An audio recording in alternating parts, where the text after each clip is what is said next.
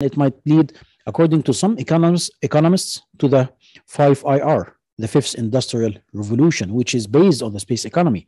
And when we talk about space economy, also we mean space medicine, a new kind of medicine, zero gravity surgeries that will enable people to live longer.